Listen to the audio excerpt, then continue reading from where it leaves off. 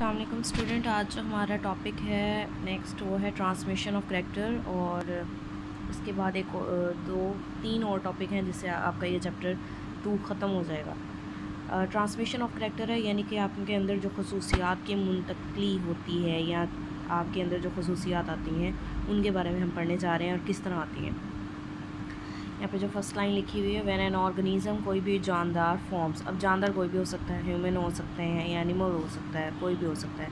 Forms gamete, जब उनके अंदर गमीट बनते हैं। अब गमीट क्या है कि स्पर्म्स और एग्स, ठीक है। स्पर्म जो है वो मेल की तरफ से और एग जो है फीमेल की तरफ से आता है बाय द मियोसिस में।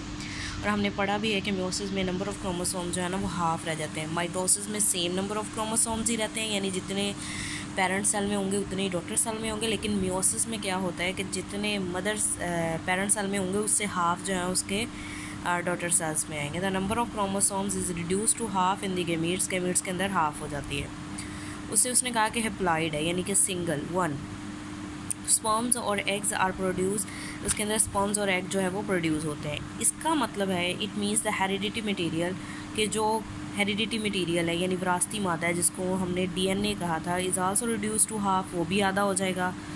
इसकी एग्जांपल यहाँ पे ये देखें कि मैंने स्पोर्स बनाया है, इसके अंदर आपको 2 नंबर ऑफ़ क्रोमोसोम नज़र आ रहे हैं, मेल में भी और फीमेल में भी आपको 2 नंबर ऑफ़ क्रोमोसोम आ रहे हैं। एक नंबर ऑफ़ क्रोमोसोम यहाँ यानी हाफ हो गया ना, इससे एक यहाँ से आया और फीमेल की तरफ से भी एक हाफ आया। नंबर ऑफ़ क्रोमोसोम हाफ हो गए हैं। जब ये आपस में प्लस हुए हैं तो जाइगोट बन गया और जितने नंबर ऑफ़ यानी कि इक्वल हो गए हैं और हमारे पास जो नया ऑर्गेनिज़म बना है उसके अंदर नंबर ऑफ़ क्रोमोसोम उसके पेरेंट्स जितने ही हो गए। लेकिन हाफ किस जगह पे हुए हैं, जहाँ पे स्पर्म्स और एग्स ने मिलना था आपस में।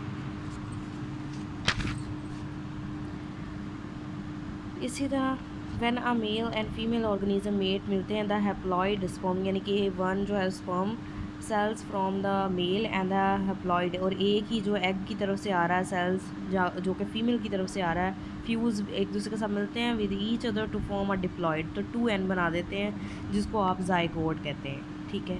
अब इसी तरह वो कहते हैं एक कंप्लीट हेरिडिटी मटेरियल है, यानी आधा डीएनए उसके मदर की तरफ से आया, आधा उसके फादर की तरफ से आया, और जो न्यू ऑर्गेनिज्म बना है उसके अंदर फुल डीएनए मौजूद हो गया। Is restored in zygote the physical and functional unit of all the characters gene pair are transferred in the zygote। तो इस तरह उसके जाइगोट के अंदर जितने भी उसकी खसूसियात थी जो कि उसके पेरेंट्स में थी वो उस नए बनने वाले सेल में जिसे हमने जाइगोट कहा था उसमें मुंतकिल हो गई हैं। Zygote after passing through various changes, उसके अंदर बहुत सारी मुख्तलिफ चेंजेस आती हैं।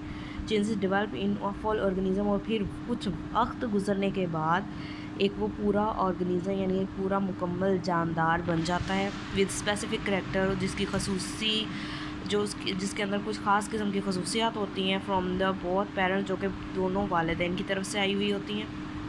दस zygote is the first cell, हम कह सकते हैं कि जो जाइगोट है वो पहला सेल है from which the life of organism start, जिससे जो है वो किसी भी जानदार की ज़िंदगी स्टार्ट होती है।